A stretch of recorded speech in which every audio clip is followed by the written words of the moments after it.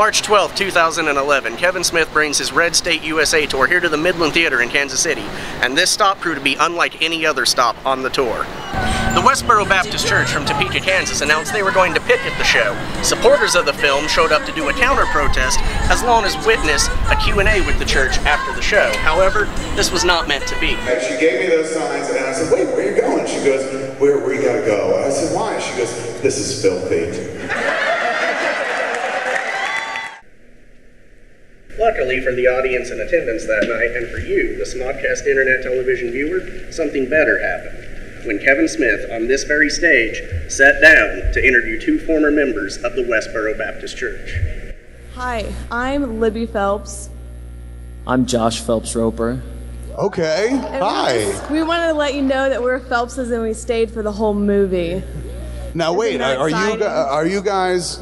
We're Black Sheep. We rolled out. So you're not part of the? Oh my God! Come on up, man! Come on up! Wow. Okay, you guys are out. You've been out for a while. 2 years. Tomorrow's my anniversary. 2-year anniversary. When 2 years you've been out, what was it? What was the straw that broke the camel's back? Oh, there were a whole bunch of things. They started praying for people to die and just taking insignificant issues and blowing them way out of proportion. But why was that beyond the pale? Like why, or did you just grow up? Or was that like as I got older? Yeah, as I got older too, and it was just like when we grew up and that's all we ever knew, and it was just normal for us. And our parents told us, everyone's gonna hate you. Just get used to it. But we went to Puerto Rico and I saw people from like Spain and different countries, and I was like, there's no way that just 50 people, and God only loves those 50 people. Yeah, man. I mean, I thought I was doing the right thing all the time. Going out there trying to tell people that they're gonna go to hell. Sorry. But I believed I was doing the right thing, and when I didn't believe I was doing the right thing anymore, I left. And well done, right? Fucking A. So awesome.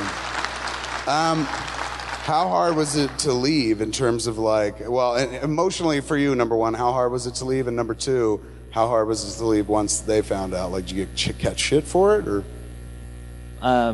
I was 19 when I left, and I thought I was a hard ass and I could just do it and it wouldn't be a big deal. And it was pretty devastating after I left. I was missing my little brothers. I have 10 brothers and sisters. And I was missing all of them because I watched my 4 youngest brothers all the time. I babysat them every day, and when I wasn't doing that anymore, I thought, I'd have my friends to lean on and whatever. And you can lean on people, but it still hurts a lot. That's so fucking weird. So you spent like a lot of time with a group that was just like, we hate fags, and then when you left your family, you're kind of living the life of gay people where they make their own family outside their own family. Yeah, I've thought about that a lot, that, there's a lot of stuff out there that I remember my family saying that the rates of gay kids' suicide are higher and that's God's punishment on them. And then when you go out and you're sitting there and you're like, I'm completely by myself. This is really depressing. I completely understand why that happens, and it's shit. I feel really bad for him, and I feel really bad for anybody that's got to deal with that. I know I pissed a lot of people off with what I was doing, but the people I pissed... Thank you. But I saw a lot of the dark side of a lot of people doing that. I know I brought it out, but it's made me really, hard to trust. Organized religion, to be honest with you. And I go to churches for weddings and for funerals, and I know that there's a lot of people in there that are good people that want good things for me and for my family and for the world. I've just had a really hard time finding any place that I can kind of fit in with. Right, all right. But she's committed, you think? Yeah, I think they're really committed. Don't ask me what's going to happen if he dies. I don't know what's going to happen, but they're pretty. He's going to go to heaven. Tim or Steve are going to take over. Did you ever get to talk to Tim or Steve? Is there Westboro Steve? He's on Twitter, WBC Steve. Yeah, that's probably, yeah. Is he a relative? No, he's the one that did a documentary called Hate Mongers. Steve came to my work and asked me if I'd go talk to him, and I was still, growing up, doing what I was told. I was still pretty impressionable. I just kind of went with him, and we were talking, and he was just being an absolute prick. So you left in the middle of the night and shit? Everyone was sleeping? Yeah. Everybody was sleeping. Did you tell your mom in advance that you were going to leave? I left a letter, and that was it. But Steve was an asshole, but I just wanted to get him the hell away from me. So that's why, to this day, I'll give Steve Drain the bird every time I see him. I'm sorry. Oh, dude, you don't have to apologize to this crowd, man. You give them a lot more of the bird, they'd support that. What, did you guys ever go out to the movies? Big fan of Clerks 2. Yeah, did you guys watch that there? I don't know if I watched it there or not. I think I might have, depending on when it was released. I saw it right when it came out. But in theaters? No, I didn't get to see it in theaters. Fuck. I was a little restricted. I didn't get to go to a lot of movies. I would imagine. I saw a lot of stuff on DVD. Just going around town and shit. Are people like, fuck you? And you're like, hey, God bless you. People would recognize us. Like one time I was walking to Best Buy and they're like, there's that damn Phelps. And I would just be like, yeah. And that's how we were, just like really always happy. And someone recognized us. We're just like, oh my God, yeah. Just exciting. Really? Is that the inside? It's not because whenever anyone would do that, if they would say something mean, then our family would say all they're thinking about is God hates fags. We were in Seattle one time and I saw a mob and we were about to leave and we actually started to walk away and they were pissed and they took off after us and we were getting into the vans or whatever that we had rented and I'm looking back and I just see this swarm. I mean, there must have been a couple hundred people and they were pissed and they're running up and the cops were, being cops. Thank God they were there because I probably wouldn't be here if they weren't. But the first guy that got through them, I saw him get slammed on top of the car and I was just like, holy shit, this is real. And, we drove off really fast, but, when you're in, they drove off? God likes speeding. Exactly. Have you ever been to a San Francisco Pride Parade? I picketed there, and there was a cop. I remember this one incident. Someone was throwing eggs at us, and a cop went out to stop him, and they just, mauled him. He came back with blood everywhere. The cop did? Yes, I saw it. Look at you smiling. I don't know why I wasn't scared at all. It was well, if you're raising it, I guess you just don't think about it. That's normalcy at that point. Exactly. That's why in your movie, when they're shooting and then the guy says, hey, can you go get me some tea or whatever, it reminded me of when we were picketing, it would be really intense and we would be talking about dinner plans or, what movie we were going to watch or something like that. And I was like, God, there's a lot of stuff in the movie. I'm like, that's so on point. It was really good. It was really good. It was.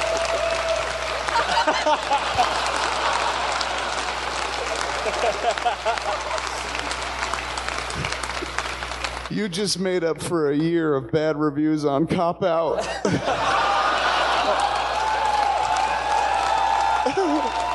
That's his name is Michael Park, the guy that played Michael Parks, yeah.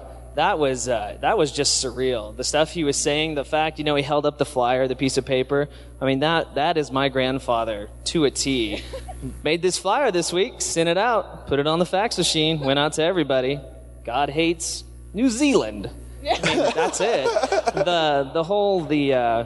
The stuff he was saying is right on, and then I thought was really funny, the thing that was holding the little tripod. Yeah. There's a tripod in the church, and it holds little signs and stuff. I mean, that was freaking perfect. What, the little, an easel kind of thing? Yeah, exactly. There's different stuff on there every week or whatever. And the signs all over the building, or the building, yeah. So that was my impression was in fact the art room where they kind of have the big standoff with the government where they're shooting and he's like, get me some sweet tea.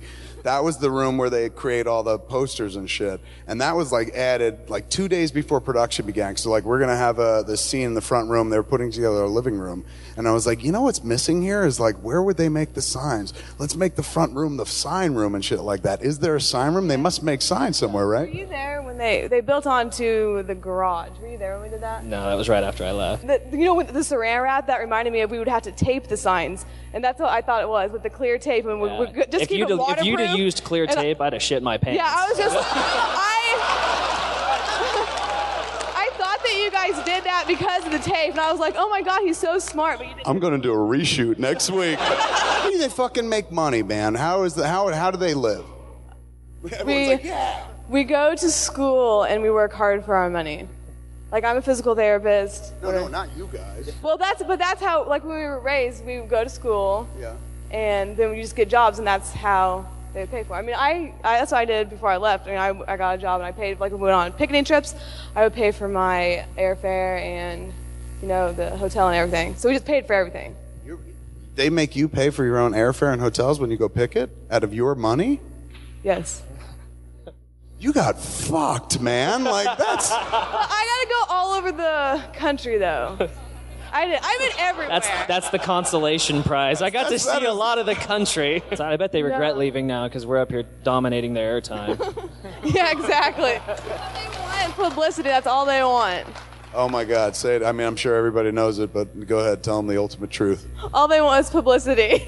I can't believe that you guys were number one here. That's so cool to me, and nobody told me that is a neat thing. Thank you so much. But more importantly, thanks for getting out, because fuck it, I mean, yipes. It's nice that you actually kind of said, I'm done with this, and kind of left it behind. Some people find themselves in a situation, especially one they were raised in, stay in it, trapped or otherwise. But yeah, I mean, very heroic what you did, stepping out of there, man. Good for you guys. Congratulations. Thank you. Thanks.